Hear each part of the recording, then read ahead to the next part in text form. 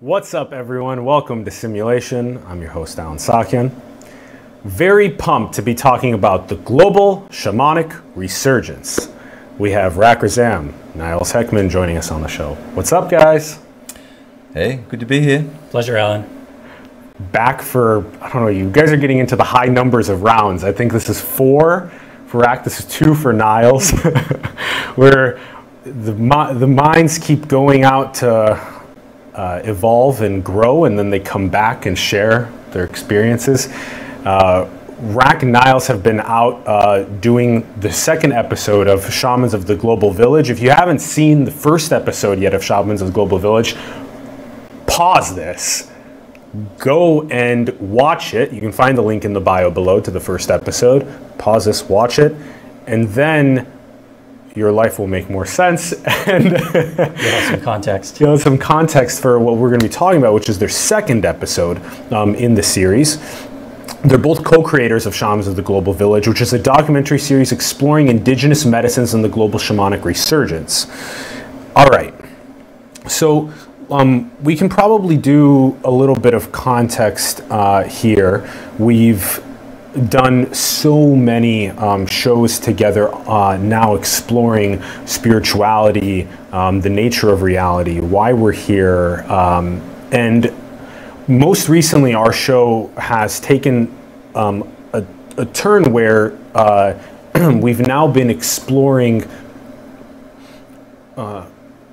what is happening in modernity and how many of the principles of indigeneity around the interconnectedness with each other and with our environment are lacking in modernity, and we've been talking about that so much on the show about how to architect a social fabric that's more prosperous, especially with some of those principles.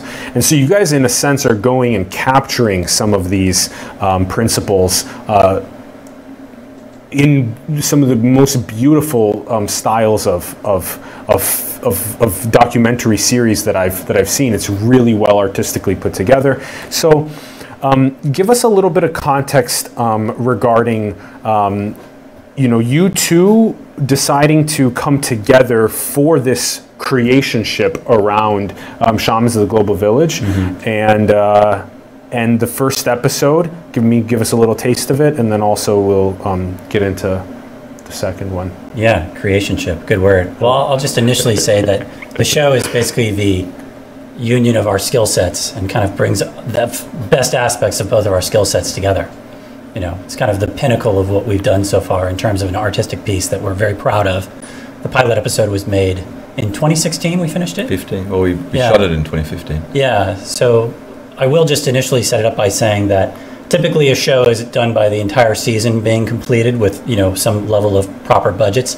This show is very independently made, so it's being done in a little bit of a different way, right, where we've made a pilot episode, and then essentially I kind of joke that hopefully we'll get to every other episode more often than the band Tool makes an album. But each episode is a very big undertaking. It's kind of like making a documentary feature, and documentary features can take years to make. So here we are about 4 years later, having nearly completed a second episode because of other life requirements, right? So we've made essentially what is the equivalent of 2 feature documentary films on the subject, which we'll get into. But here comes the second one numerous years later, that the gears are turning slowly, but they are constantly turning. And so we'll get into that. But do you want to give some insight as to the first episode and the background? Well, I guess I'll say it is an ambitious project. I think it's almost a bit like the 12 tasks of Hercules, right? It's like some big thing. Yeah. And I think it's a necessary thing because as you're talking about modernity and indigenous sort of perspective and wisdom, there's an imbalance in the world that is out of touch with the wisdom of the ancestors, out of touch with the wisdom of the indigenous people, out of touch with the planet and ourselves. And a show like this is visioned to communicate the essence of what these cultures are doing, mediated through plant medicines which come from nature and are all over the planet. And these people are the caretakers for, and they're caretakers not just for the medicines, but for the energy behind it, the relationship with the planet, how that mediates their communities. And so, as I've been noting with episode 2, and we've envisaged, a series that's probably 12 or 13 episodes, which looks at entheogenic or psychedelic compounds which have been used traditionally all over the world. Like many of them are in Mexico, South America, potentially Egypt, Iran, Australia, you know, Siberia. There's all around the world, the planet secretes these substances, and there's been relationships with them. So it is a big undertaking and an ambitious one, and I think it may take the rest of our lives, buddy, at this rate. But I think it's worth doing, because there's a lot of diversity within each episode, and you're seeing a lot of different capacities of the role of the healer or the shaman as well. And conceptually, the way that the first episode is structured and the plan for future episodes is that each episode focuses on a specific medicine, plant or animal, and a specific practitioner who works with it. So we have kind of a primary people we focus on per episode, and then there's sometimes these secondary or tertiary guests with Rak hosting. But yes, I mean, shamanism is as old as the hills, and it's not just about the medicines, but it's about the practitioners, the legacy, you know, and much to do with environmental issues, the rights of indigenous peoples, which we know are very much always under the boot of modern structures of commerce and imperialism and just the day-to-day ways that the West operates, or all of the East and West, in terms of commodifying everything in the natural world. So this show is a very full spectrum show, and we learn a lot by doing it. You know, each episode is such a huge pilgrimage for us that it's a massive undertaking, and each one is not only such a huge creative project, but it's such a life learning journey as we do each episode, because we don't necessarily know how the next one is going to happen. We just let it kind of synchronistically come about with our other roles and responsibilities through life. So it's like, when are we going to get to the next episode? How are we going to make it happen? How are we going to implement it? There's things that are always, when you're doing things independently, how are you going to have the financial resources to do it, or how are you going to bring this into manifestation? And we find that we very much are led as each episode comes into fruition, and we've, you know, hopefully we'll continue to, get a full series under our belt sometimes before we croak. Yeah, it's really cool also artistically seeing your forces come together to manifest this. Like you said, that you guys have these key components that, when pieced together, can make Shamans of the Global Village exactly the work of art that it is. I want to ask you both about this. This is we're going to get into much of like the ethos and the philosophy of what we're talking about as we explore these conversations. So I don't want to just ask a question about that specifically, because it's going to come up naturally. But a question that I think could interest so many of us around this is, how do you pick? Because there's so many indigenous cultures around the planet that have these sacred ritualistic relationships with plants, and for awakening, for healing, for all of these different methods. And you have on your website, you have your series roadmap. You know, you listed all these countries, all these. How did you pick those? And you know, the first one was on the Sonoran Desert Toad, right? So how do you guys pick? That one. How did you pick peyote for the second one? I guess the shorthand is that they pick us, right? Well said. In the sense that, well, to backtrack a bit, you know, I first went down to the jungles and worked with ayahuasca in 2006, and in writing a book about that experience and about what the West was engaging with, I started to see that there was a pattern that had been happening generationally, where the West had been re-encountering plant medicines and earth medicines, which were caretaken by indigenous peoples. And so there was a understanding that, you know, through research, that all these different cultures around the world originally had an entheogenic or a psychoactive sacrament. And that's not just indigenous cultures per se. It also goes back to the Greeks with the rites of Eleusis and the kykeon, their medicine. The Romans, who had something. The Judeo-Christianic religions had, you know, acacias and cannabis, and the anointed, themselves. There's no war on drugs in prehistory, right? And so, in choosing which shows to do in this culture, in the modern Western paradigm, we have been constrained by legalities, and we have upheld those legalities, right? So number one is like, are these indigenous medicines utilized in a country where they're legal? And then number two, it comes down to, well, what is the medicine of that area? Like, for instance, we've done 2 episodes now in Mexico because culturally and geographically, Mexico down through Central and South America is where the repository of a lot of psychoactive medicines still exist. So there, is the Bufo alvarius toad, which was episode 1. There's psilocybin magic mushrooms in Mexico. There's Salvia divinorum in Mexico, and there's peyote in Mexico, indigenous to Mexico. There's also other sacraments, but we didn't want to get top heavy with Mexico. Finding countries where they were legal, and then it comes down to, in my almost 15 years of being in the Western shamanic culture, having worked with ayahuasca and the Bufo toad in the last few years, and encountered at conferences and online different people, it's getting the pulse of the global shamanic community. And in the global shamanic community contains both indigenous people and Westerners, or first worlders who are engaging with the medicines, but it is a collective whole. And so within that, and this is maybe drilling down a bit much, but there's a lot of diversity, a lot of good practice, and some bad practice. And so sometimes it's been a matter of reputations and of working with people that I personally know, or that their reputations seem to be integral enough to want to represent them.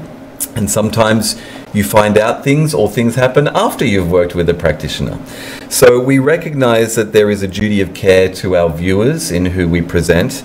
And for instance, the lead of episode 1, Dr. Octavia Redig, who was and is very controversial in the Bufo toad community, has become even more controversial, and people have died. And we acknowledge that people have died in his care, or lack of duty of care, regardless of his intentions, and that there is a delicate balance in doing this work and representing it as media. So we aim to document as documentarians. We're not advising people do these substances. We're not advising that they do have these experiences with the people that we show. We're trying to show, warts and all, the character of the person that works with these medicines. And when I first went to Peru almost 15 years ago, I was told within the first few days there are 3 things essentially which curanderos, or as we call them, shamans, have almost every single one of them: issues with money, with power, and with women, right? And so it is hard in Iquitos to find someone in Peru, one of the ayahuasca hotspots, to find someone that doesn't have a shadow or a skeleton in their closet. And so we do vet, and we do look at people, and things will either that we don't know, or things will come up in their practices. And sometimes there's 2 sides to the story. Sometimes there's things that happen with the people that shamans work with, especially with Westerners, and there's lots of issues sometimes around a culture clash or different cultural expectations, or also around the role of, this ego guru worship of the shaman in Western culture because of the absence or lack of that archetype in our culture and the need for healing. But there's often a response to put these people on a pedestal. So we don't want to do that. We want to show warts and all. We want to show the pressures of the role, the duties of the role, what that is like. And yet I will say that as this continues and we do this work, reputations change. So people should really look into the current status of the people they work with, as we have tried to do. And also there's an element of documentarianism where it's focused on the person to tell a story about the medicine. And there's so much to learn culturally, there's so much to learn about these spaces of spirituality, that I would hope that the final product, no matter what the reputation of the practitioner, is still worthy as a documentary. Yeah, honesty, transparency is key. And it's true, it's like indigenous cultures have problems just like modernity does. There's nothing perfect about anybody, just like every individual has their pros and cons, and nobody's here that's perfect.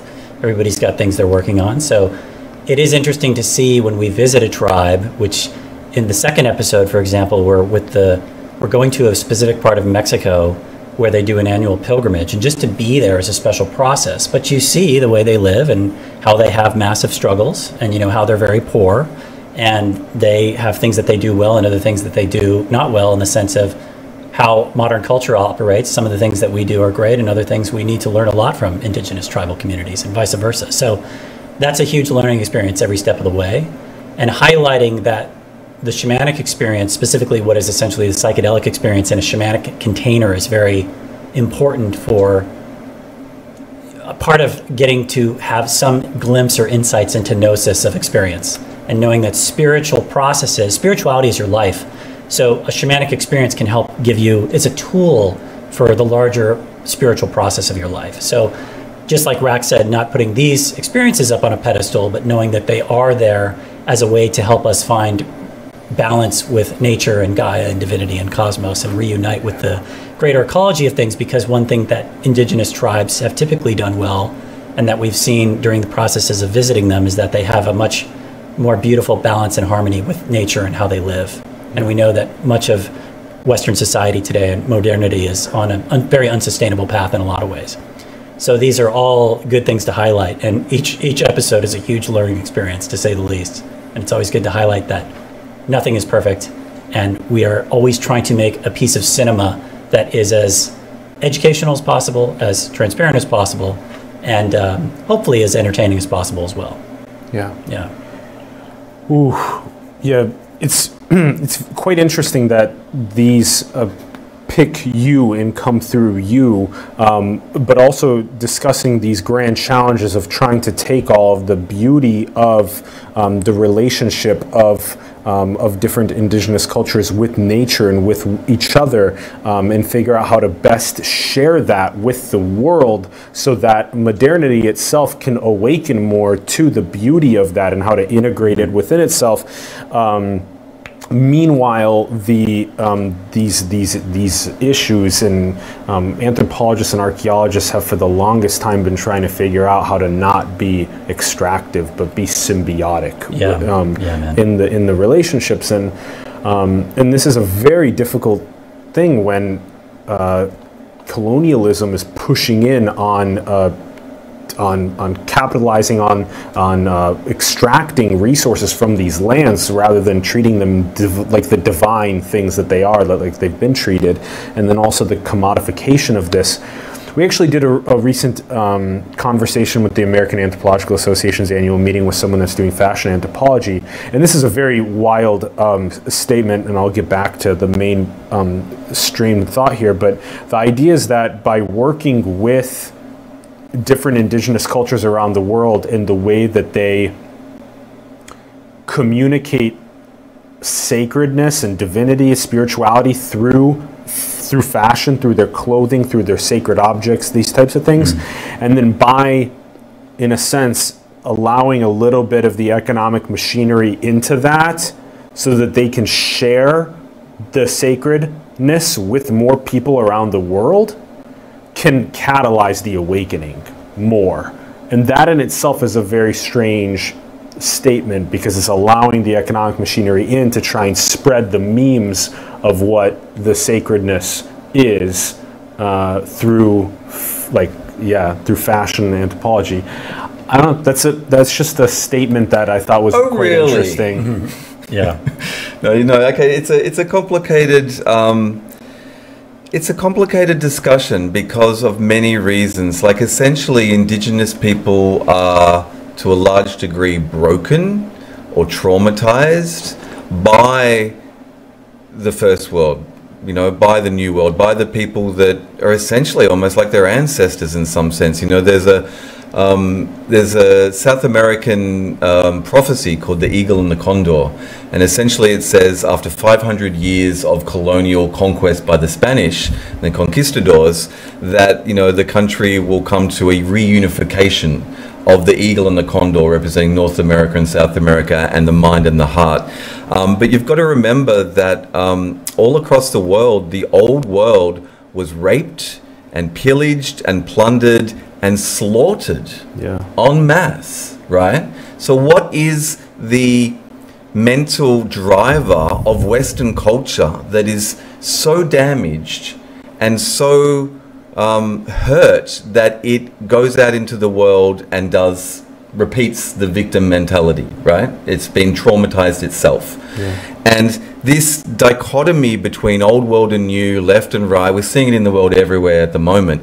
I hope it's a precursor to a grand reunification, right? Likewise. Because, I mean, these loaded terms, we're all indigenous to planet Earth. Yes. Right? Yes. And the labels we give and the separation we give are just that, they're just labels. So the indigenous people in their situation, that the majority have found themselves even in the first world countries decimated and put onto reservations and have held on to the sliver of their spirituality, you know, and their practices where they can. And in larger countries where they're still in nature, in the jungles and in the environments where they are, they may be impoverished and surrounded by, you know, the capitalist rollout, but they still have some connection to the land. And you've got to remember that to the indigenous people, what we think of as spirituality, it sounds like a hashtag. It sounds like a buzzword. It's like, oh, let's get all spiritual and fuck. You know, oh, ayahuasca, it's trendy, or this and that. It's like, it's not necessarily even about the plant. The plant is a interface for a relationship with the land and spirit. And spirit is what sustains you. Yes. Not if you're just indigenous. Spirit is something which we all have. We're like spiritual beings having a human experience. But we've forgotten. So we're just as damaged as the indigenous people that our ancestors have decimated. And this is a process of species trauma I think we're all getting through.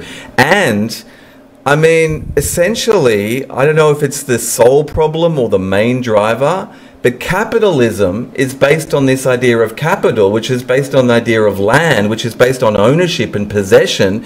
And money, if you look at the original etymology of all the linguistics in English of money, the riches come from the soil. It all goes back to Egypt, right? The banks are, you know, the devices on the side of the thing which would alternate the water flow. The levies they would put on things in tax terms are about water. It comes down to you can't eat money, you know? It comes down to of nature, and spirit is what the original currency is. And so spirituality isn't this faddish thing that capitalism can absorb. And yet, capitalism is a virus which devours everything until you have a dead planet. So at the same time, plant medicines are being devoured by capitalism, and they're being diluted. And for a large part, I would hope, and most people I know in the West who have felt the call of the medicines to be caretakers, to be providers, or to be facilitators, or if they even dare call themselves shamans, which is a loaded word in the global shamanic community, you know, there's a role and a responsibility, and to a large degree they have good intentions. But there's a huge responsibility, and we are seeing a dilution of the purity of shamanism and of the purity of the relationship of spirit and ceremony itself in Western shamanism. And so these are really huge issues with no easy answers. And as the medicalization of psychedelics juggernauts ahead, and they cage God for relieving the anxiety of a capitalist culture which has battery farmed them into depression and trying to kill them, there is a potential for the soma for the masses where these things can be absorbed by capitalism. And yet there's also a potential where capitalism and the people within those structures are receiving a healing from these medicines while they're being commodified. So it's a bit of a chase, you know, in both directions. And I trust that there is a culmination to this process and the things will all be well, but it doesn't mean the shit's not going to hit the fan as we go through this process. Yeah, and it seems like the shit hitting the fan is not this overnight zombie apocalypse thing. It's just a very, you know, the twilight of empire is obviously upon us. So we see a slow degradation back to some level of authenticity and what human beings are naturally designed to be like, which is somewhat indigenous, right? So people are terrified of this, you know, peak oil post, you know, assuming that global capitalism assumes and demands a planet of infinite resources, which is, you know, you could argue materially we're on a planet of very finite resources. I think mentally we have aspects to bring a lot of things into manifestation that are very powerful, but it's very obvious to a lot of people that things must change. And like you've talked about on the show oftentimes, Alan, we need society upgrades and new operating systems and ways of doing things. So many of those things aren't just endless tech thinking that it will save us. It's just more getting back to authentic ways of being and living in the world. And indigenous peoples have constantly struggled with this, but it's beautiful to see that at the same time their spirit is often not broken, right? Like Rak had said. So it's very beautiful to see that getting back to ways that are more authentic, which definitely means that we might have to chop wood and carry water a bit more in the future, isn't necessarily this awful thing, right? It's like we can find a way of balancing commerce, with ways of being decentralized and not as hierarchical. And it's not going to be the dynamic where a shaman, says that I can't pay my bills with a feather and a stone, but there is ways to continue forward in ways that are much more in balance and harmony with nature, right? And I think a lot of these things, we're at the point now with what's going on environmentally and ecologically that nature will force us to do these things, which seems scary and seems overwhelming, but oftentimes it'll just lead us to more authentic ways of being, right? And it's a slow process. So that's why it's good to have community and to have not fear. Fear is the mind killer, as Frank Herbert said. So to realize that so much of this is the larger spiritual process, which is spirituality is truth. Spirituality is your life. So just look to somebody's life to see how they're doing in their spirituality, and just look how the society is doing as a whole in their spirituality, which, yes, in the modern world, a lot of people's lives are a mess, so the society and the culture is a mess. But as each node on the network does things to work on bettering themselves, and we could talk about the whole reason and why that you would do that, but you could see how we'll get back to some of these more authentic ways of living more spiritually in harmony with nature. I always bring it back to nature, the ultimate spiritual teacher. Yes, exactly. Yeah. Exactly. Yes. So the more that I embark on the depths of this spiritual journey that this one is on, that the more it feels as though this is perfect, that this reality is perfect in the sense of it being a perfect constant harmonization and flux between the classical yin and yang of good and bad, of light and dark, of whatever you want to call it, and that the extreme, extremity of the younger brother going out into metropolises and having all of the tinkering with innovation, but also the issues that are also arising from that. Meanwhile, the older brother is still in the depth of interconnectedness with nature and the land in its most sacred ways. That in itself is that same perfect balance right there. And that when we say things like it's out of balance, we agree with that statement because we're like, that's why you're doing the global shamanic resurgence, documenting this and trying to share it with the world to catalyze the awakening of this good side of this resurgence. Meanwhile, at the same time, it's as though there's on this evil side that's constantly going up with the good, is that there's better and better propagators of old, archaic, corrupt codes that are trying to manipulate and own more and choke more the nature, choke more the spirit, and that those two things being in this ascent together, pressed up against one another, seems like why it's such a perfect creation. I'll get to another question after that, but how do you guys feel about that? I like it, Alan. Yeah. Thank you. I got a little bit of Rak's approval. So, it's this idea about sound bites and like the hashtag thing. It's like spirituality isn't necessarily what you think it is, and good and evil aren't necessarily what you think it is. And this polarity of the way we see the world, we're so stuck in duality. and we've forgotten the way, right? So we're saying technology or nature. Nature's a technology. It's a vegetal technology. She created us, a biological technology. Consciousness is a technology. I mean, all the labels are just illusory things that create fragmentation and separation. And so what is the value of shamanism, right? Why are we doing this show? What is the global shamanic resurgence? What is a shaman, right? We created that term. The West created that term. It comes from Siberian medicine work from the Saakayn in their language, and Western anthropologist Mircea Eliade, in his classic book Shamanism in the 1950s, he defines the role of the shaman as a technician of ecstasy. Right? And again, the cultural drift of what the words means. Ecstasy, originally from the Greek ekstasis, means like communion with God. Right? It's that powerful, it's that pure, the ecstasy, the joy of discovering your spiritual nature is that you're not separate, you're not who and what you thought you are, you're an emanation of the Godhead having a human experience, right? Yeah. And these labels and these words, they're like maps leading us back to truths which we have forgotten.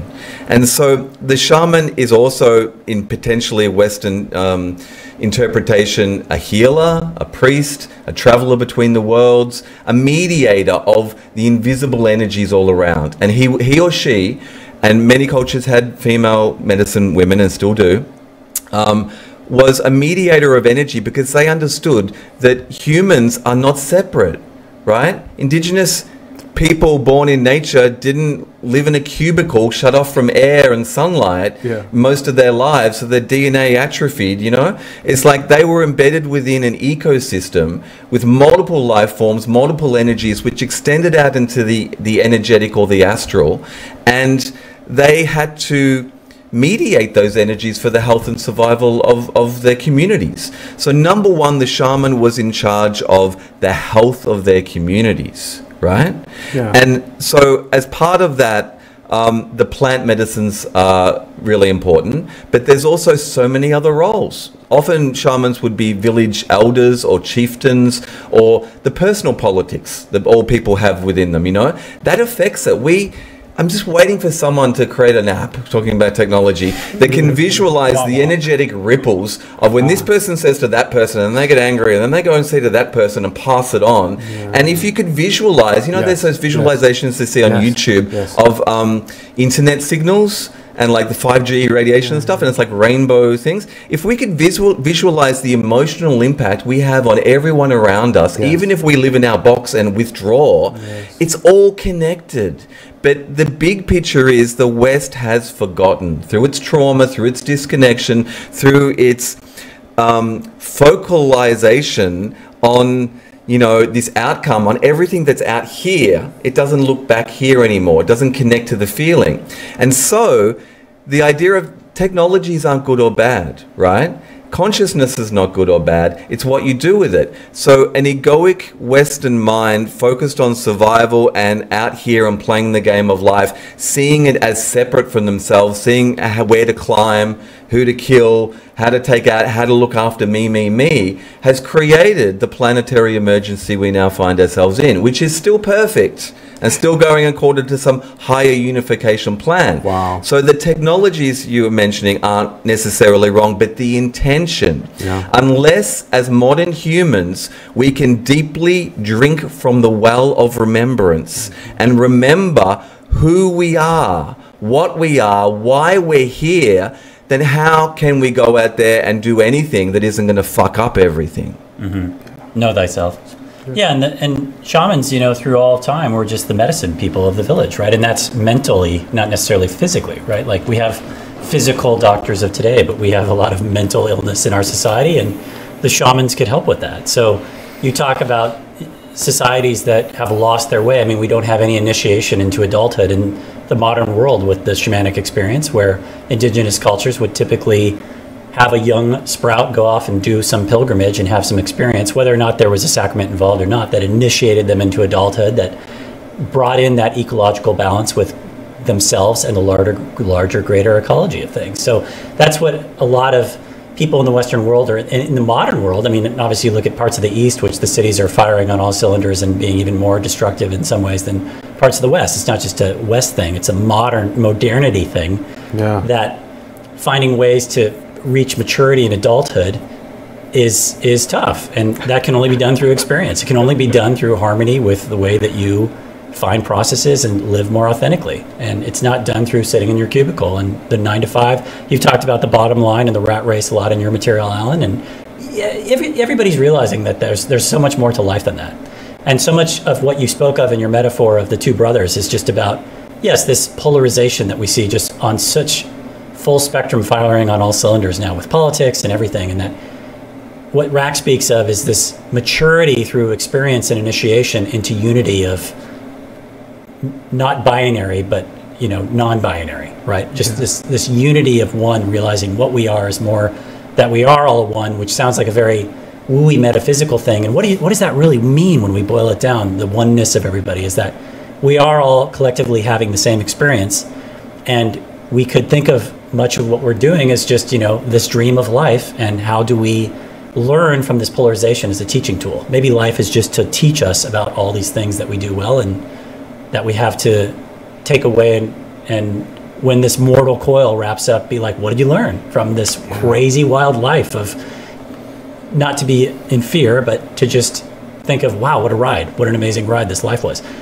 So the point of all this is just to say that the show is one of our ways that Rak and I hopefully can do our ever so slight part in highlighting some of these larger overarching brushstrokes, but then also showing to people what some of these indigenous ceremonies are like and some of these initiatory processes. What's the importance of the journey, the sacraments, the pilgrimages, and the ceremonies, which specifically the second episode really highlights as we go through this earth, air, fire, water process in the episode of these specific ceremonies and the importance of them and why they're done in the context with the medicine, in the ceremonies, with the tribe, with the village, with the unity of the whole community.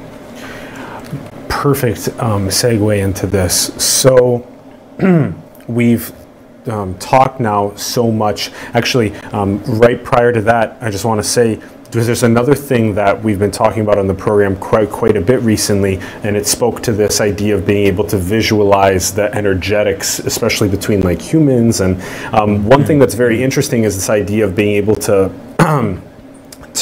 have a biometric measurement of a state of consciousness. So if we were to take the state of like a Dalai Lama or something and their biometric state of consciousness and catalog that as deeply interconnected or unconditional love, the drops in the ocean, and then try and like analyze the biometric state of like Xi Jinping or Donald Trump or Jeff Bezos or Mark Zuckerberg, and you just really just start like being just blatant, like there's 2,500 billionaires, submit them all into the biometric consciousness analysis and see how many of them need little tiny nudges towards these states of interconnectedness. And so we've been talking about that quite a bit on the program. And then, we're using these words, and this kind of is another great segue into what I wanted to mention off of what you just said, which is that if you take these words of ecstasis or these words of yoga, which we have to remind people all the time means union in Sanskrit, union with the one, and you can take whatever path you want to take, right? There's 8 billion of us that have 8 billion unique communions that are like snowflakes or instruments being played in the symphony that then commune with that there are all of these different modalities in terms of communion, in terms of and so part of what this question that I want to ask is that the modalities there's so many of them. For thousands of years, this practice of meditation, for thousands of years, this practice of sacred plant medicines and our interactions with them. There's so many different modalities. So question being, in episode 1 and in episode 2, it seems like in episode 2 there's so much of a really deeper highlight with these 4 elements. Walk us through the process of the communion that people are having, because maybe it is that the more that we talk about our own unique communions with the one, as well as sharing our stories, sharing these practices of indigenous cultures around the world, of the communions, that we can then excite more people to care about their own processes of communion. So we're saying how we choose these episodes, and number 2 chose us. It fell into our lap of a group of modern Mexican spiritual seekers who live in LA, who are also media makers, who had seen and liked episode 1, that invited us to go down to Mexico this March, and that is the season when the Huichol people of Mexico, who are one of the oldest tribes in Mesoamerica that weren't, conquered or culturally sort of decimated by modernity, who live in the remote mountain ranges, and they have a relationship with what they call hickory, and what we call in the West peyote, which is in the cactus family. It contains mescaline and other alkaloids, and is a profoundly visionary experience. But yet again, that's just the outside wrapper to describe it. So the medicine person of the Huichol is called a Maracame, usually a man. It's usually passed down through the lineage, and there can be multiple of them. There's dozens and dozens of Maracame villages in the area they still live, and there's hundreds and hundreds of Maracames. So this is a community where shamanism is still vibrant and alive, and again, isn't just about this one plant. It's about that they're part of that maintenance and reciprocal energetic exchange, keeping the community healthy and in well-being.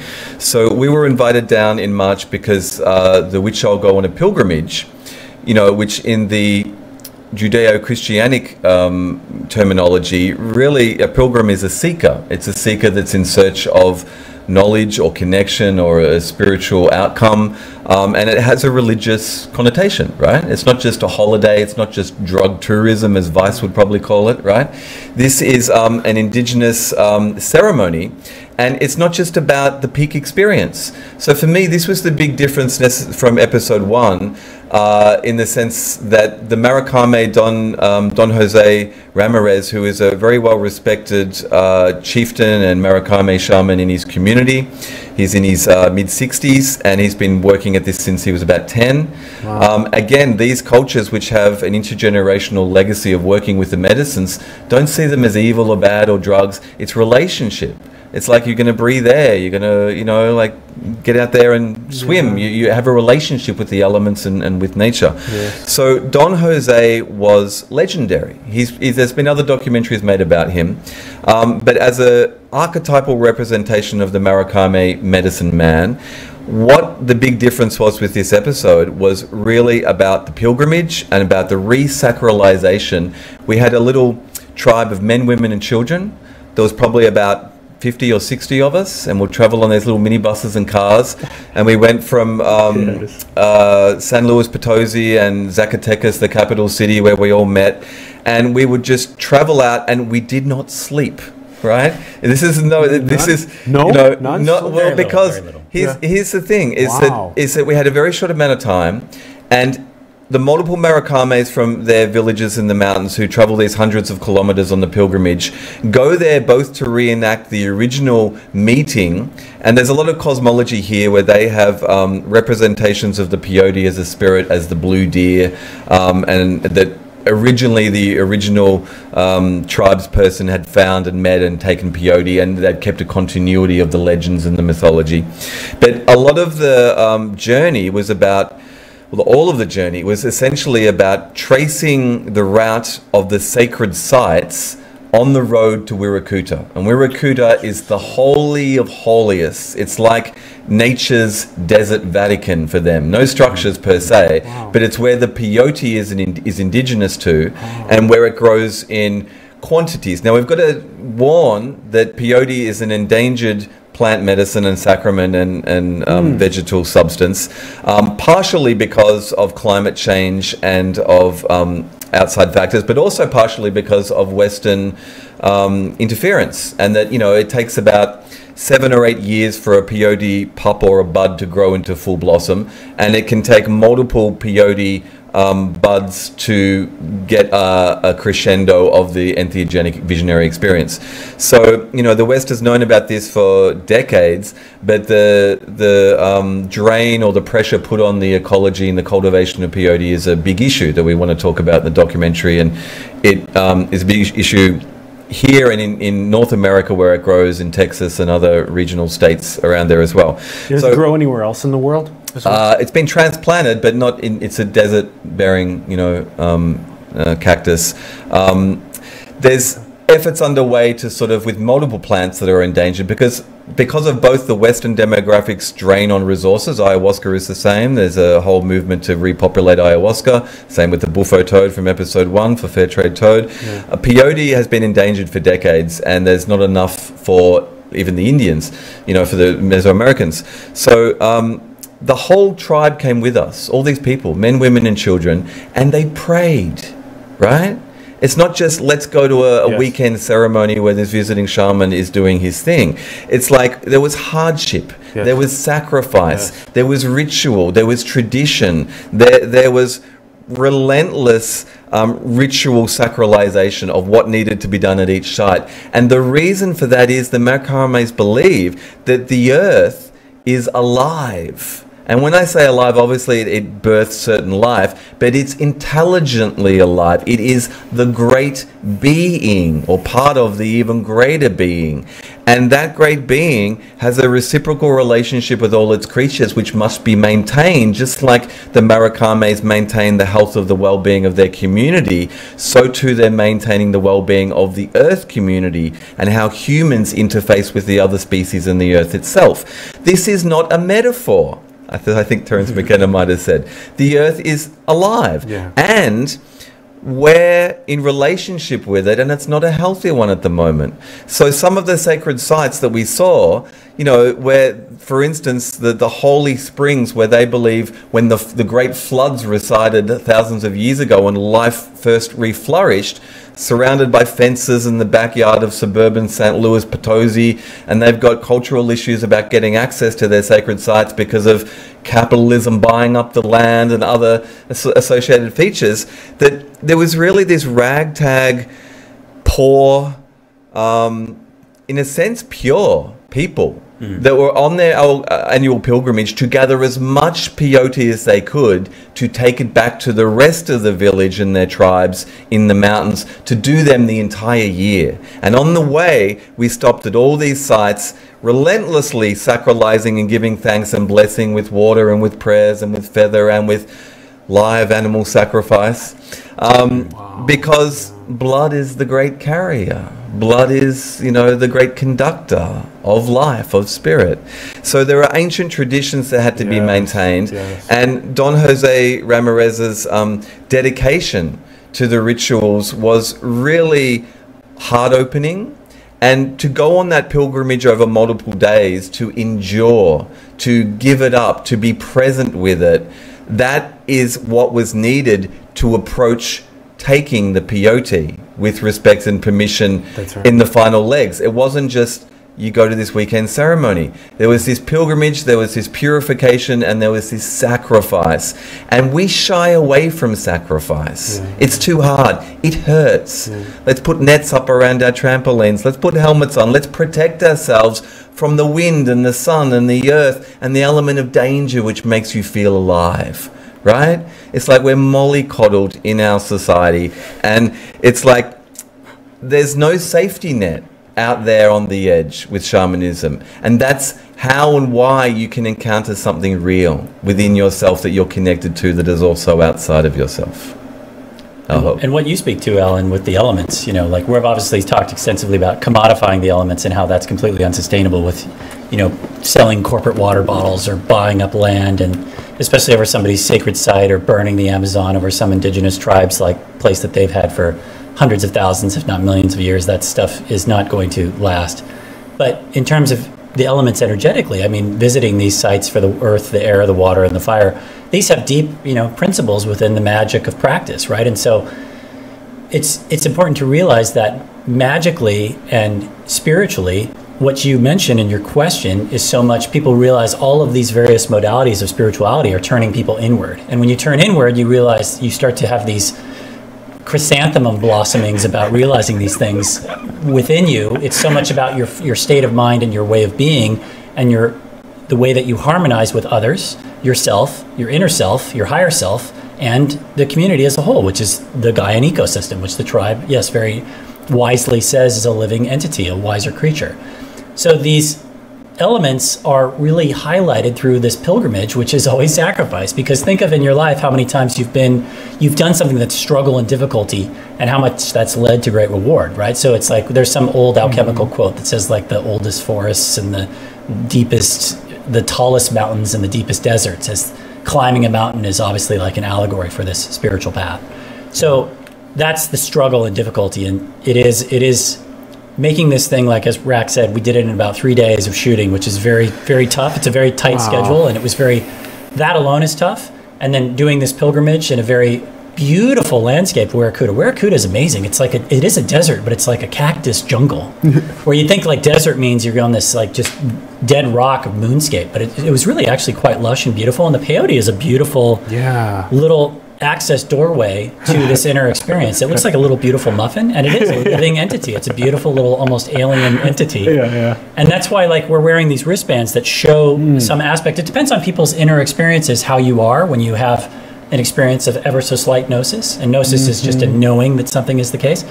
My experience was very visual, and Rak and I are wearing these wristbands, which the tribe makes as a way to, through their own creative art, give a little bit of insight as to what some people oftentimes experience. But it's our struggle with the show is always like, how do we show these inner experiences, which to some extent can never be done lensed externally.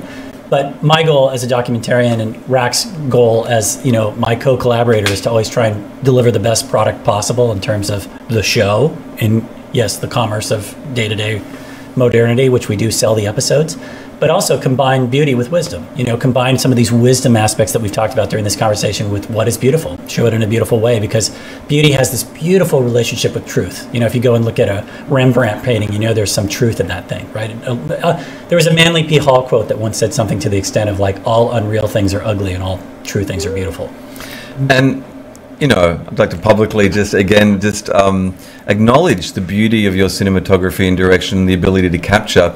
So when you're in nature, there's this thing, and modern humanity live in cities. Over 50% of people in the world now live in cities, and they're not nature, right? It's like culture is a cargo cult that has like blossomed like a candida virus or something within nature, and it's separated. It drains all resources from the periphery to the center of where, and it stays in its little boxes, and it tries to control its relationship with nature. When we were out in Wirakuta, which is the holy of holiest lands, as Niles said, very beautiful in its desolate aridness, you start to pick up a sense after days there of the shape of things, of the fact that there are energetic rhythms, and like you'll see the sunrise and the beauty, and you'll feel the wind, and you'll see the birds and the animals wake with the sun, and you realize, the energy exchange of the sun and the light and the heat and the day, and it's like seeing the great being wake up. And then there are these moments when there'll be just these astounding synchronicities where a cloud will part and sun will come through, or a flock of birds will all turn left all at once, even though they're like this group entity that's one being and who's leading, and there's these rhythms within rhythms where I really start to see the contours of the great being, right? Of why they pray to nature, why they re-sacralize, why they reconnect. Because you can't be separate unless you choose, and even then you're not really separate. You're just not tuning in. But there's an energetic reciprocal relationship. I mean, we haven't even mentioned, the sixth great species extinction and the planetary emergency that has hit the fan everywhere, right? And so the thing is, the planet won't die, but things are hitting the fan. The carbon dioxide, the methane release, the forest fires burning, the bushfires, the flooding, the extreme weather. The coral bleaching. And the coral bleach, like everything is dying off. And it's like we're ignoring it. We're ignoring it because we've ignored nature. We just like, where do we get the refill from? And it's like, it's like, okay, the living being that we are, and when we say embedded in, these words don't do it justice, right? It's like we're in the mother. We're in this holy sacred creature, which is the womb of life. And we're hiding away in our concrete little boxes, right? Draining all the things, looking at Netflix, and creating a virtual world where we can be more protected. It's not going to end well. So I just want to bring it back to this idea. What is shamanism? Why do we do what we do? Why do we document this? Why is this important, right? And I'm not saying you have to go off and take peyote. And if you do, do it with the indigenous people and their permission, because there's not enough to go around. And the harvesting of the medicine. And the, you know, but to have an experience through whatever modality, whether that's breath work, whether that's rebirthing, whether that's plant or animal psychoactive medicines, whether that's tantra or lovemaking, whatever tunes you in to your deeper being, reconnects you to the web of life. And then you can give and receive, and you can become a whole human being, because the modern human is atrophied. It is bastardized. It is like this zombie, really, you know, racing towards the apocalyptic cliff. And it's not good. It's not healthy. And that's why the earth is in transformation and upheaval. It's purging the human virus, because the children have lost their way. And these indigenous cultures, who aren't the noble savages, we're not trying to lionize and grandize them into these pure beings. They have their own shit and their own politics and their own egos. But to a degree, from whatever sliver of a degree, they remember the spiritual connection, not just as a lifestyle, but mediated potentially through their medicine men and women. As the West is relearning, they can navigate the shitstorm of modern culture. Are you saying we can't buy rainforests on Amazon.com, Rak? It's true. I mean, it's such a beautiful way to say it, that navigating how seeing what they do well is definitely a teaching tool. And everything is a teaching tool. Everything's a learning experience. So inward processes are a great way for you to have the best insight as to what is truth for you and for the larger collective as a whole, right? And that's what is so key. I mean, through all that we've talked about in this conversation, much of which sounds very interesting, some of which sounds kind of bleak, but there's a lot of positive things to be gained by people turning inward and not ignoring things or not becoming very egotistical, but seeing that inward processes are kind of the forward escape, the forward progress, the forward and upwardness. Just a moment. As you have now documented the process of communing with the one, with nature, is a process of deep reciprocity. There's ritual throughout that is deeply oriented about communing with nature in so many different variables. When you look at a brief landscape, take out the phone, selfie, aka a selfish, take on, and then leave, that in itself is cancer compared to arriving and seeing the depth that you were describing, where you can actually experience the sunrise and the awakening of the conscious being, the plants, the animals in that area for that day. And seeing, when you look for an extended period of time at a landscape, you no longer just see it, you feel it, even beyond feeling it, becoming it. And you also just, there's way more nuance that is seen over time than if you look at it for just a couple seconds. This process of going and stomping over and over again along this path towards the harvesting of the sacred plant medicine, and then the process of going on these spiritual journeys, there's something that deeply reminds me, we've talked about this so many times, Niles, Rak, of going inward, and this process of knowing yourself and having these experiences can be so simple. They do not need such great complexities of needing to go to 10-day silent sittings, or to go to the the locations where you can take on these plant medicines. It can be as simple as, we've mentioned this on the show so much, that to leverage the breath as the divine tool that it is that communes you. When the sip of water comes and we take it in, to realize the divinity within that.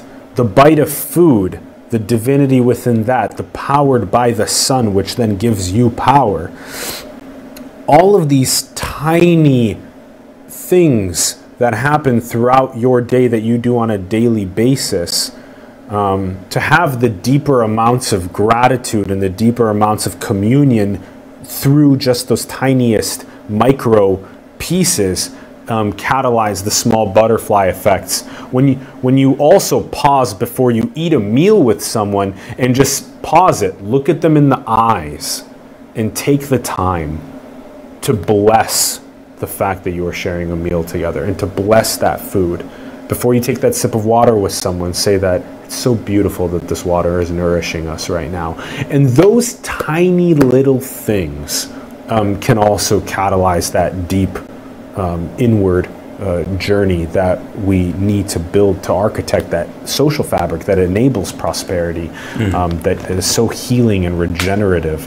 Well, if I could speak to that, Alan, you just very eloquently, I don't know if you consciously did it or unconsciously did it, you just talked about four things, which are four alchemical elements that we talked about, that what do? You bring them into your body, right? So those are, there's a little hint right there that your body is the alchemical vessel. And we talk about these things in terms of like, what is the point of all this? It's this journey of finding a beautiful balance and health of body, mind, and spirit. And then also finding a way that you can essentially use your mind in a way positively, realizing so much is mind-based, using your heart in another beautiful way, because ultimate reality you don't know until you can actually feel it. And a lot of these shamanic experiences allow you to feel reality, what is actually real, and not just 5 sense material reality, which is only part of the puzzle. And then how do you pursue your true will in life? Like, what are you doing with your life, and how are you integrating these experiences into your own source code to then live your life in the most authentic way possible through your own ventures and how you choose to spend, like a commodity, your time, right? So that's what this show is, part of our way of using our time in a way to help disseminate the information, just like you do with this show, right? And so that kind of that's part of our own process spiritually and alchemically of how we better ourselves through the process. We're process oriented in this show. We're not goal oriented, we're process oriented.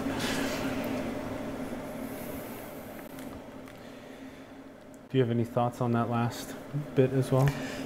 Probably. He usually does. I just wanted to backtrack a few hop-skipping thoughts there. So, the great bard Terence McKenna had there's so many quotes, but he has this little riff that says, plan, plant, planet, right? It's in the language, right?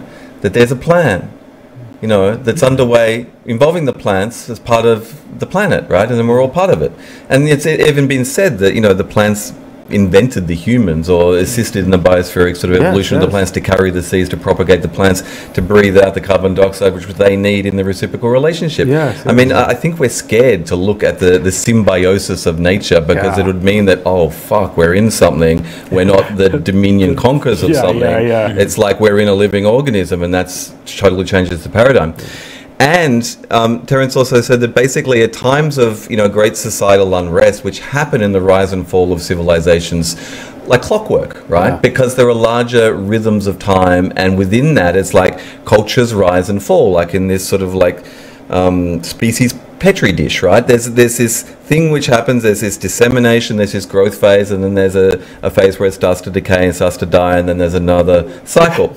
And so at times when the cycle goes, the pendulum swings backward, we start to fear, we start to contract, and we start to look back to the times when things made sense, right? So at the moment we're seeing that in the world is this return of authoritarian father figure leaders who are conservative and, insular and are withdrawing from the global cooperative sort of web. But it goes back even further than that. It goes back beyond patriarchy, essentially to the utopian Edens we had in pre-civilization. It goes back to what Terence called the archaic revival. The archaic meaning, how did we survive for potentially up to 1 million years in different hominid forms? How did we flourish? How have we survived 5 great species extinctions, which modern science says have plagued the world before? And we've had global warmings before. Look into those great species extinctions. Naturally occurring global warmings which raise the carbon dioxide. I think it was the 4th or the 5th extinction did that. There's not always meteorites or asteroids which do it, right? Essentially, there are rhythms within the living Gaian organism we're in, and civilizations rise and fall. And when we go back looking for stability, looking for center, looking for meaning, it always involves nature. Because we remember, again, the real story of what we're embedded in, what we're part of. And Niles said it before, it's not just that these words, I almost feel sorry that they're not enough to communicate. These are maps, but it's about the feeling. Yeah. It's like I could say to you the word, I'm in love, right? Yeah. And it sounds nice, and it might trigger your, responses energetically of your own feelings of love, and all of a sudden you start to feel, you start to sensitize, you start to come back into the somatic experience of the spiritual being in a body, in the temple, as Niles said, in the vessel, which is being created by nature to hold its divine spark, right? And modern humans, and this is my riff from ages ago, I call it they have species PTSD. Yeah. We do, because we are not just blinkered, we have armoring, we have this desensitized nature where we don't go out into nature. We're scared of nature, and we've been pillaging it for hundreds of years since the Industrial Revolution in the wave of the time cycle, and now it's coming back to a different thing. And so the reason why these experiences, whether they're psychedelics from a lab or plant or animal-based entheogens, psychoactives, can help people at this time of great planetary emergency, is not because you see pretty pictures or visions or that it's hallucinations or escapism. It's an escape hatch back to reality, right? To the original state of being, which is feeling that there is no separation between you and the air and the sky and the sun and the lake and the fish and the animals. The Lakota Indians call this Mitakuye-Oyasin. All my relations. All these different cultures around the world have a concept that they feel, not just think, of how everything is interrelated in the unified field in the web of life. And we're starting to re-get that through modern science and quantum stuff and the understandings of biology and the way it all threads together. But we're not feeling it yet, And so these substances have the potential to open your heart, not just your mind. And that's why it's not about psychedelics. Entheogens mean to awaken the divine within, right? And I believe that they are necessary and important and secreted by the planet herself to mediate the species consciousness and to bring us back into right relationship with the planet. As many other speakers have said too. It's like, it's a growing body of thought. My last little riff I want to say on this little bit of the subject, which is juicy. This. Yes. There's a beautiful guy in the UK, Sam Gandhi, he's a PhD. He works with the Beckley Institute that's doing a lot of the legal scientific research with psychedelics. They've just done a DMT study on what's happening in the brain, MRIs, EEG, thinking it's like near lucid dreaming, all this type of stuff. His speciality is ecodelics, is the idea of psychedelics or entheogens, these psychoactive substances, as not just modulators of consciousness, but of relationship with ourselves, with each other, and nature. Yes. And if you take an entheogenic, a psychoactive substance in nature, in the right set and setting, preferably with a sitter or a guide, someone's looking after you, you remember the wonderment of all of creation, or the potential is there for you to remember. Yes, yes. So at the moment there is this very pronounced and a lot of momentum around the medicalization of psychedelics, which I support. There's also a lot of commodification and capitalist interest in the profit margins around the commodification of psychedelics in modern psychotherapy, which I do not necessarily support. And there is very little conversation around the spiritual nature and potential of these substances. So all the attention, or a lot of the attention, is going towards people with anxiety, stress, and PTSD, which is probably like 70 to 80% of the general populace in Western countries, because it's a battery farm that's designed to drain all our energy until we die, right?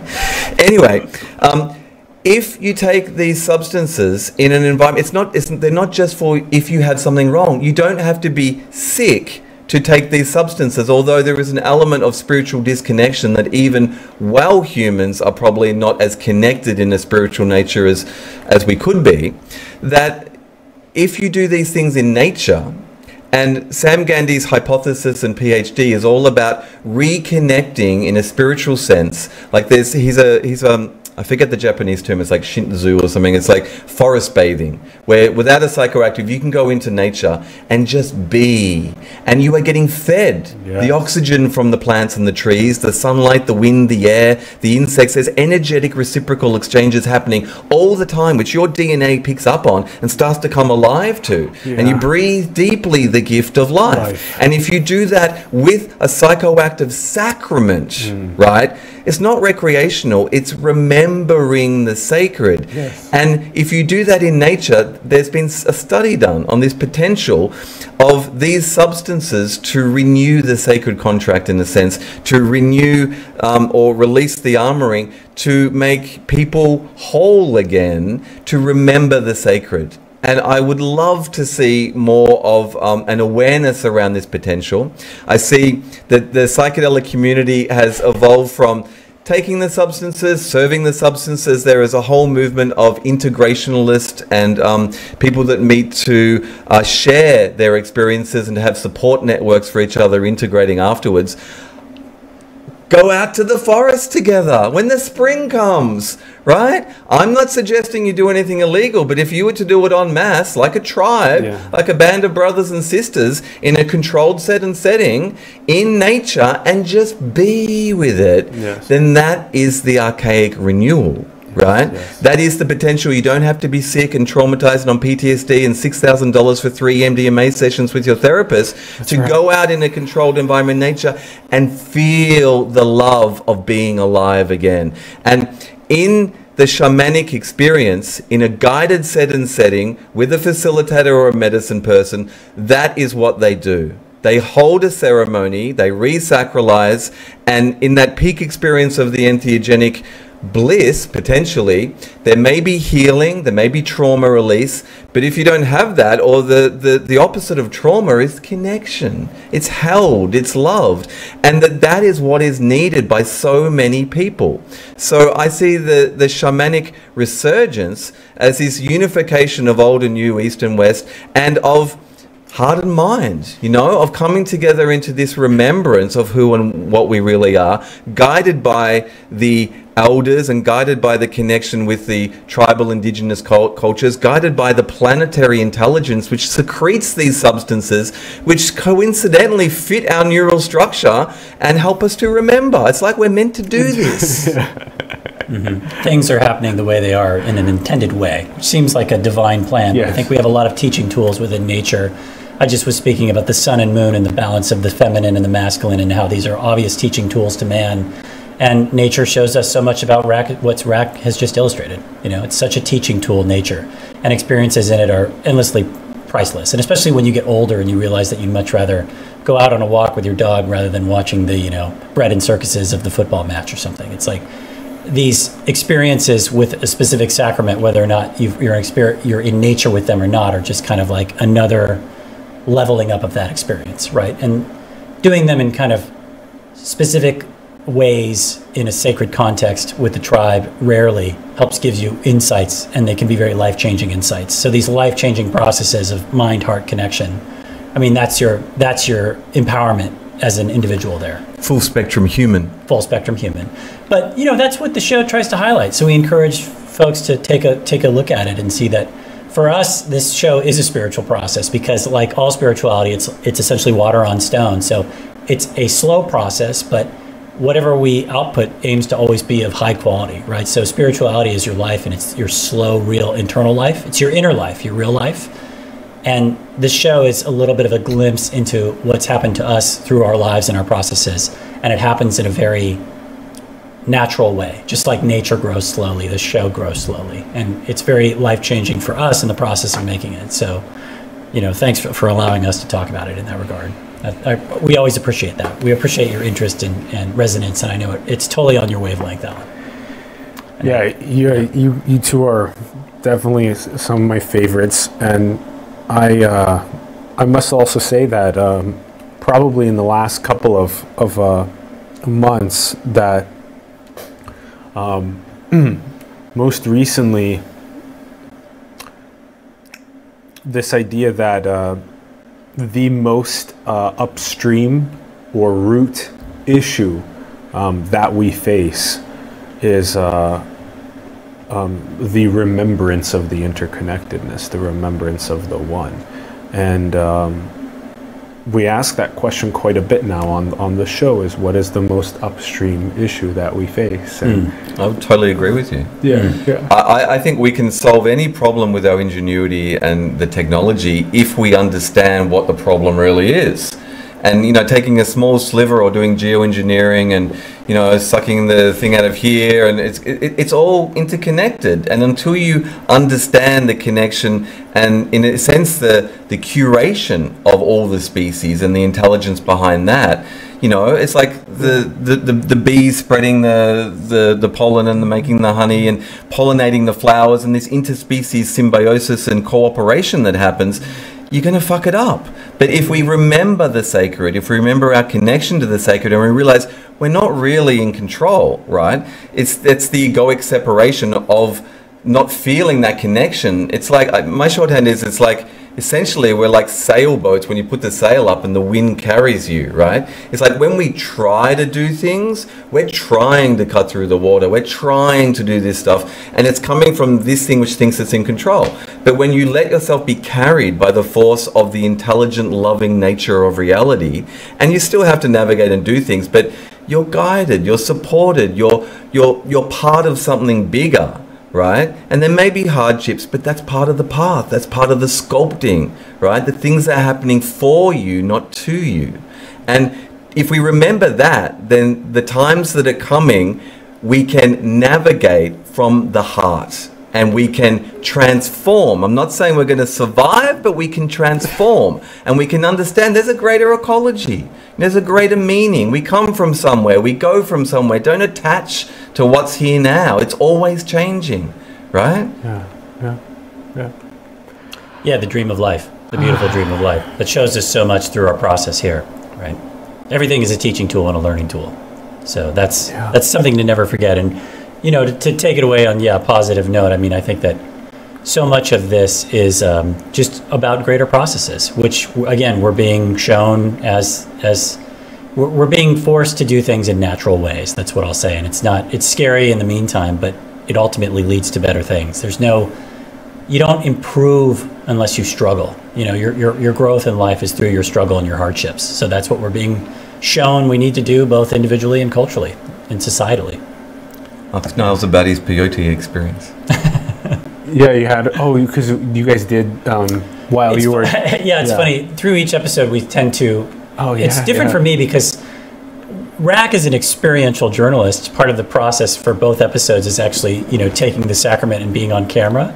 And I'm, as the director of the show, I'm here, helping him off camera and actually filming it. But then, yes, when we have spare downtime after we've essentially wrapped up our responsibilities shooting, I have had the experiences. And so both episodes, I've taken the sacraments, and it's been very synchronistic. It's just like we say, you are supported through your processes.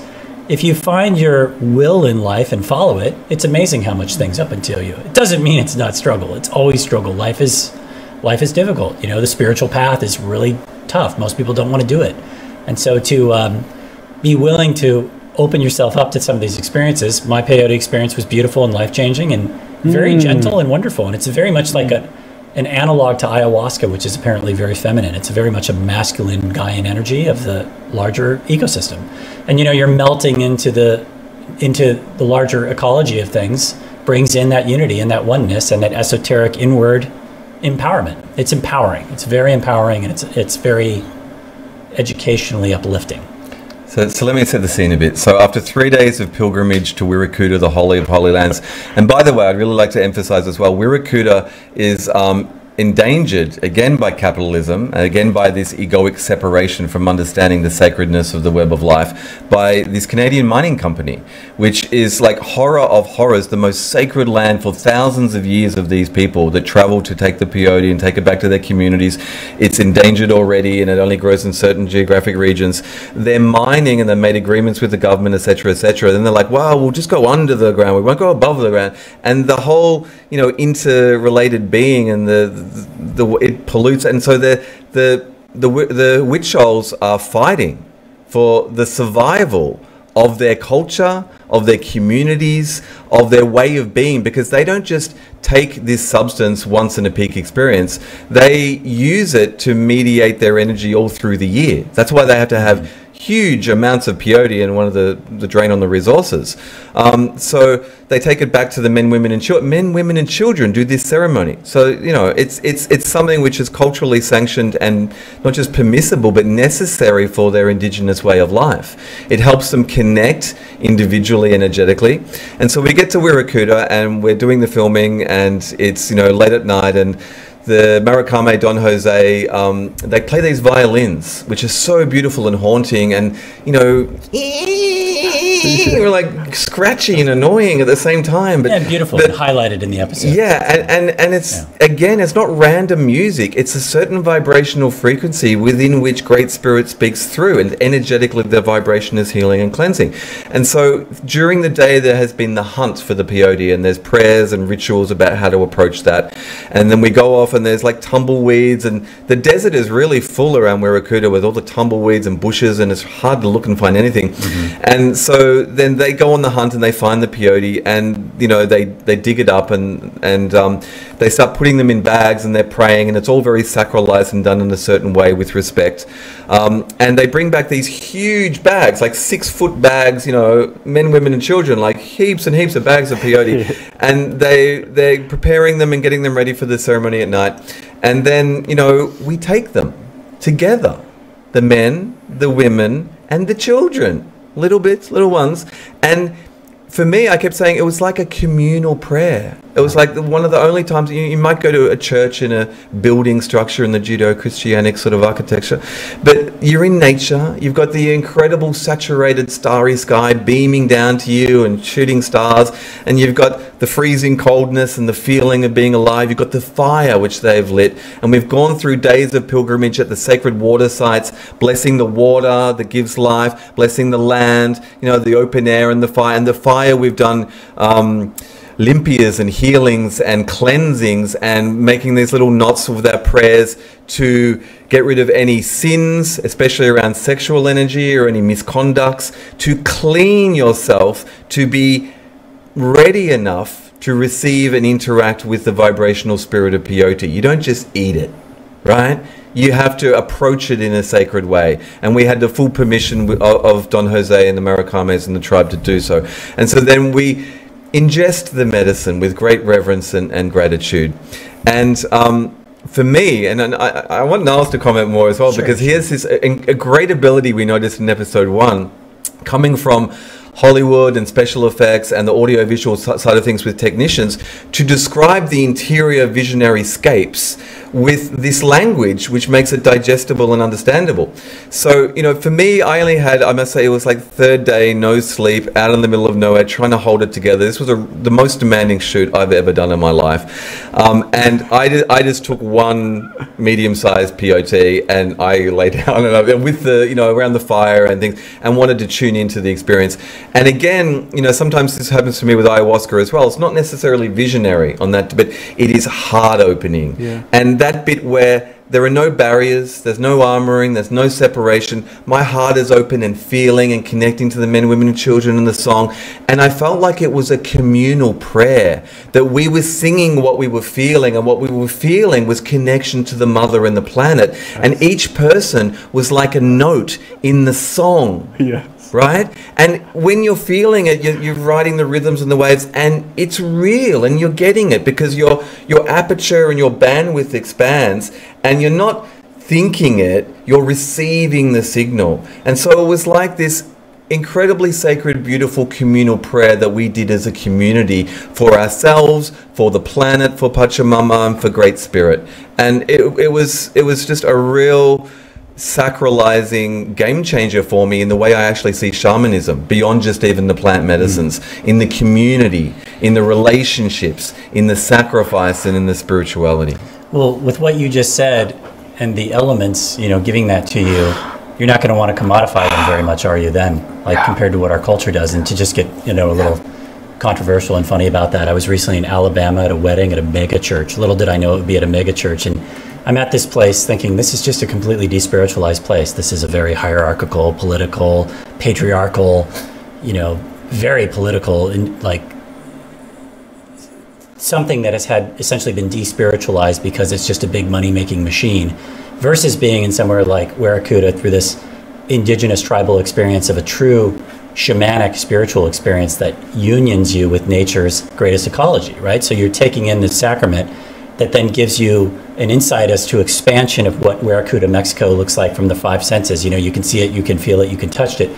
But then the peyote experience is kind of uploading you to the larger ecology of it, which has a completely different fabric to it. And my experience was not only, yes, heart opening, where you melt into the all of it. You see the Warakuta jungle in this kind of very hyper accentuated, Tron landscape of these little puppet figures of the cactuses come alive and are shimmering and moving and giving insights, and each branch of them is a spirit that's melting onto you and giving you this kind of fractal holography of bleed through of information and data, right? And all this stuff is coming from nature. So again, when you have these wonderful heart opening, mind expanding, consciousness expanding experiences through a true Eucharist, not just some cold cup that has some apparently exoteric half-truth of a body of maybe what was once a corporeal being, you're actually seeing a real direct connection with nature's spiritual teachings. Nature is the spiritual teacher who happens to be just distributing this through a mesh network of, yes,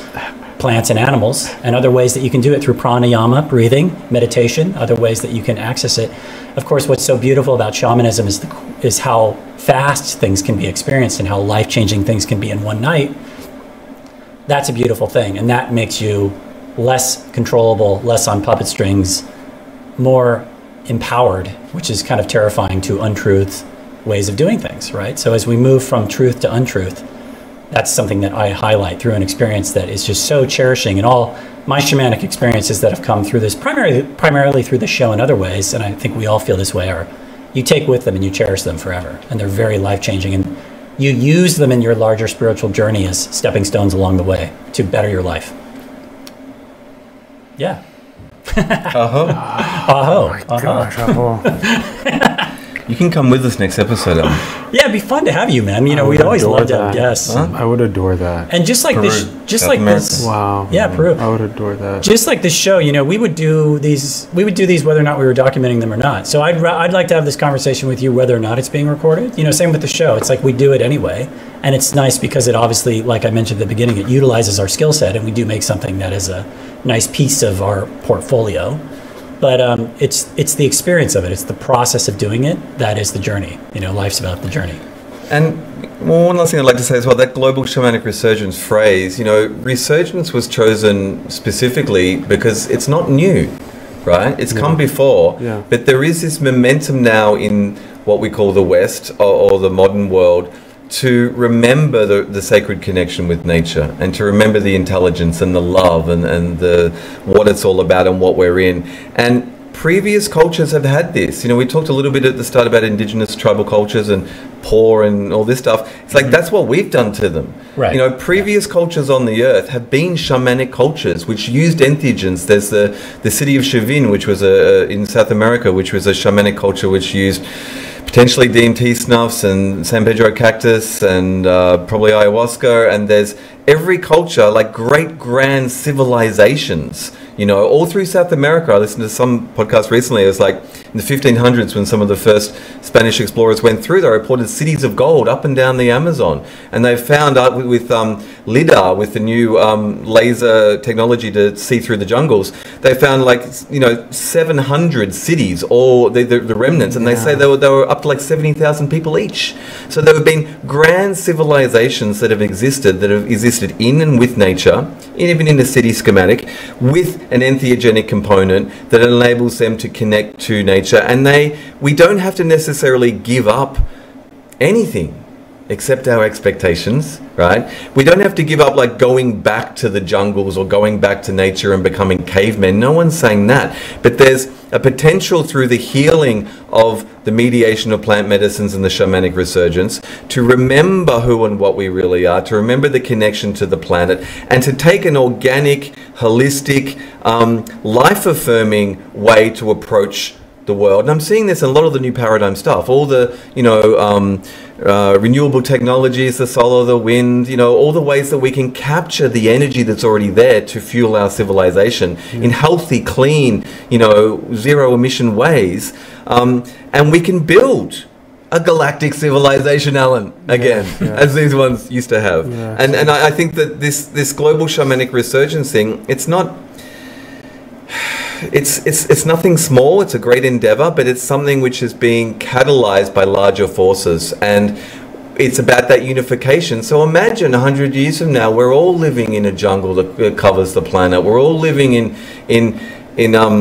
abundance, and we're all living in love and community with a technology that's embedded into the ecology and is part of the ecology. And, you know, it has survived the transformation of the sixth great species extinction and become something new that it was always within it to be, that goes through those cycles of time and has come out the other side. So that's why I believe the resurgence is nothing new, but it has an energetic, impetuous and catalyzation to it, which is really necessary at this time in species evolution.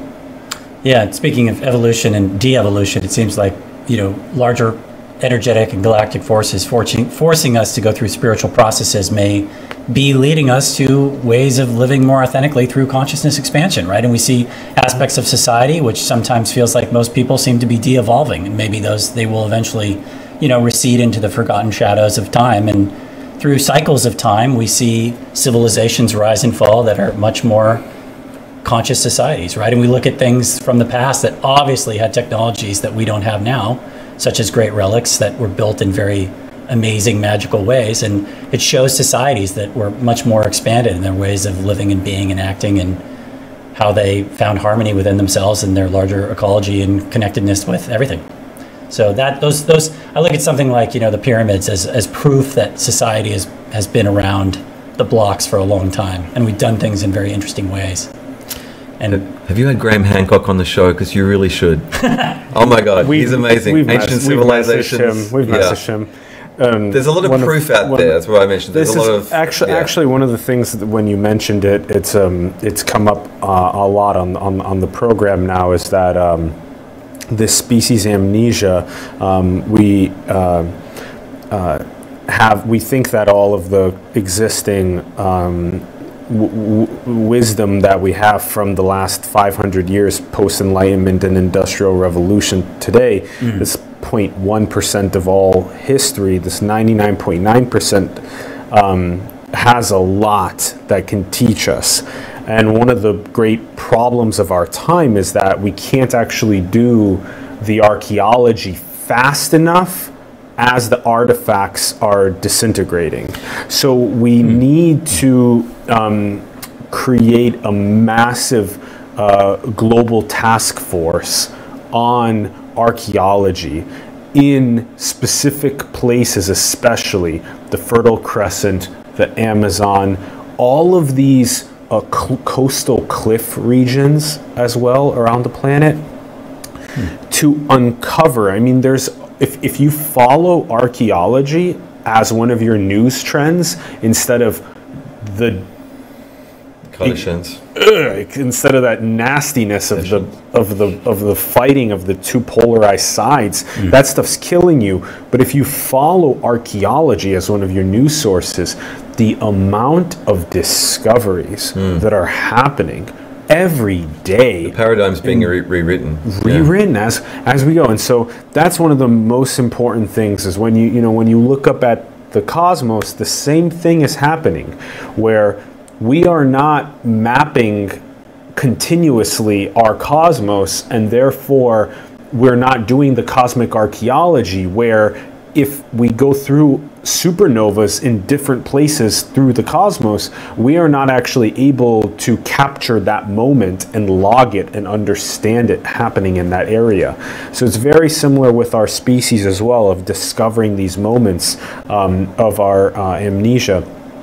But this entire conversation, I think, as well as these other most profound guests and conversations that we have on the program, all point to the interconnectedness. They all point to non-separation. They all point to the one, and they all point to to these wisdoms that come from this 99.9% of time pre-Enlightenment Industrial Revolution, where by understanding those wisdoms that we can architect a more prosperous Isn't it ironic they call it the Enlightenment?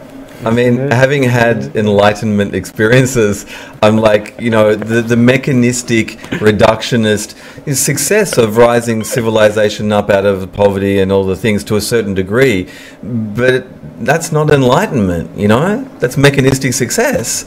But I think Enlightenment is really coming. It's still coming. It comes and it goes. Yeah. Hopefully it's coming back. Everything is circular. This is the most beautiful.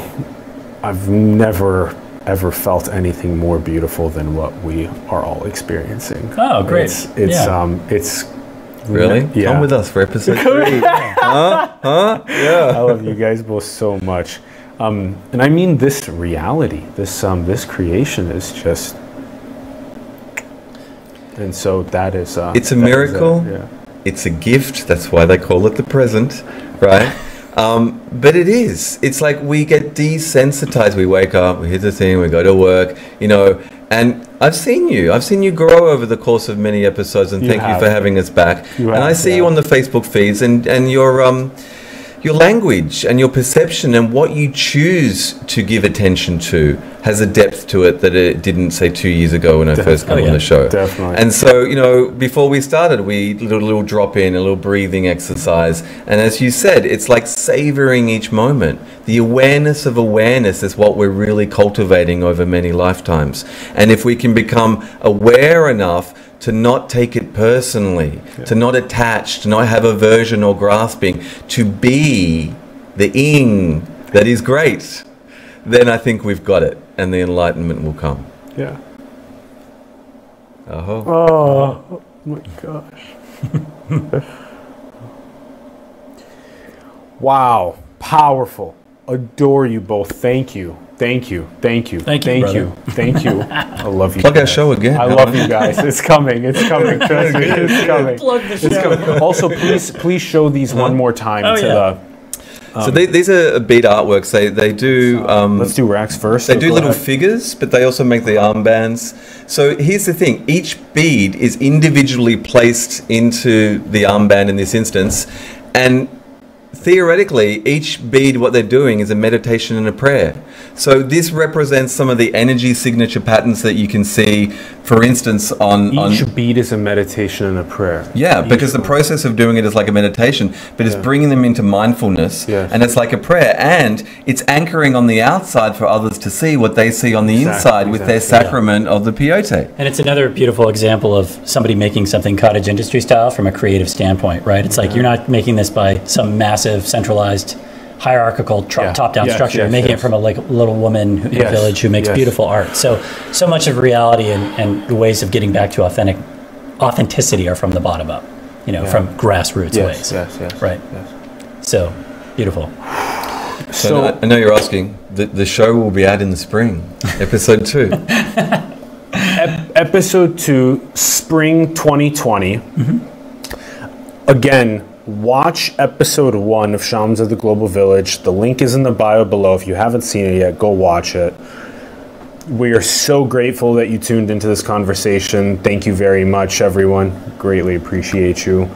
have more conversations with your friends, families, coworkers, people online about the subjects that Niles and Rak talked about in this episode with us. Please, please, please drop into those states of interconnectedness, of love. Drop in more together into the one and catalyze that through even the most simple things like the breath and the water and the food, the most simple ones. Also, support the work that Niles and Rak do. You can find the links below to support them and the work as well. Again, it's very important to support the artists, the entrepreneurs, the spiritual leaders in your communities and around the world that you believe in, and support them financially, even with the small cup of coffee or meal per month. Helps them. If around the world we did that for the subscribers that tune into content, we could catalyze the awakening faster. So do support them financially as well. Support the ones also in your communities. You can find our links below to our show as well. PayPal, Patreon, cryptocurrency, all those links are below. And go and build that future that our hearts all know is possible. We love you very much. Thank you for tuning in. We'll see you soon.